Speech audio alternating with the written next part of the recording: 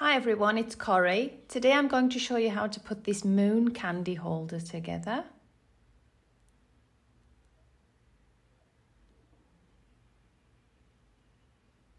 Okay, so here we are with all the pieces cut out.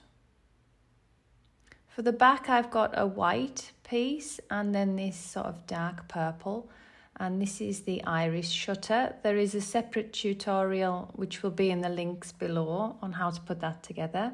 So that will be sandwiched together like that at the back. But for now we're going to put these front pieces together. And I'm going to start with this black outline. And I'm going to use Beacon 3-in-1 glue to attach it to that blue glitter. So just like that. And then I'm going to attach this gold, again using the glue.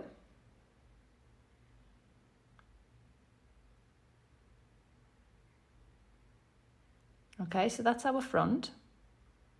So I'm just going to set that aside to dry and we'll work on these back pieces. So if we put the iris shutter there, we can see where it's going to run when it opens and closes. And then I'm going to use the glue all over the back ring. Make sure it's aligned with that circle at the back.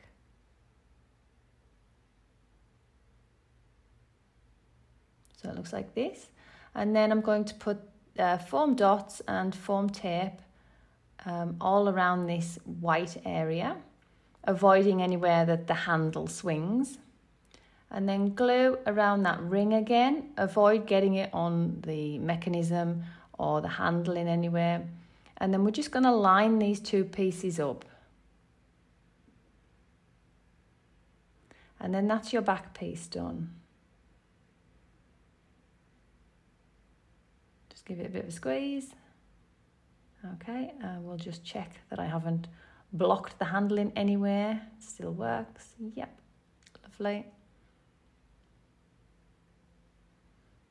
Okay, before we attach the front, we need to use the front as a guide to where the half dome is going to go. So I'm going to go around here with my glue. And then that gives me a guide to put that half dome in place.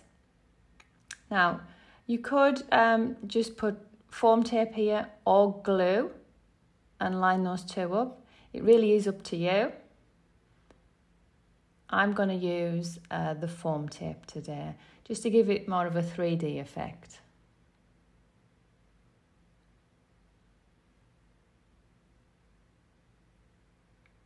As that edge is quite thin, I'm using a little bit of glue.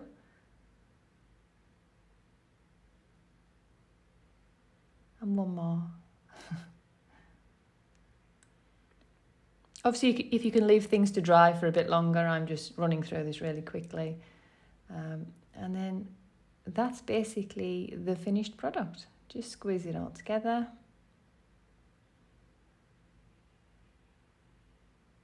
There we go, there's the candy holder. I hope you found the tutorial helpful. Please like and subscribe. Thanks now, bye.